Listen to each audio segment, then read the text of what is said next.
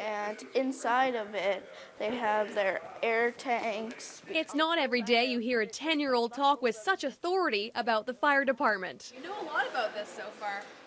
Yeah, they did a good job explaining. But Nash Reed Bancroft isn't your everyday kid. This winter, he took it upon himself to shovel out his street's fire hydrants in his hometown of Truro, Nova Scotia.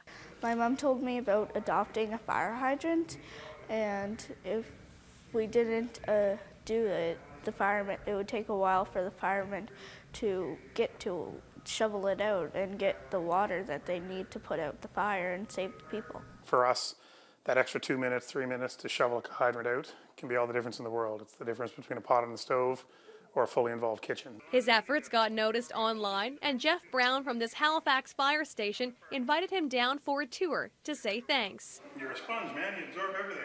Pretty soon, he was the tour guide. They just grab it, they hug it, put their legs around it, and they just go down.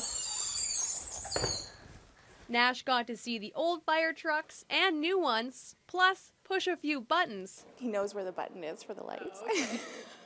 And just like a real firefighter, he sat down to a hearty breakfast with the crew.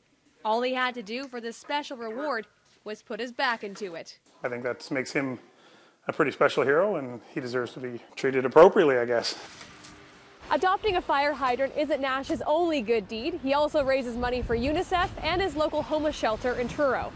Sometimes the world feels like a really big place and it's hard to know how you can create positive change, but he finds ways to do it, and it's amazing watching people recognize him for it. I just want to say that it's not that hard. While he's not sure he wants to be a firefighter when he grows up, the hat seems to fit. Kelly Lanahan, CTV News, Halifax.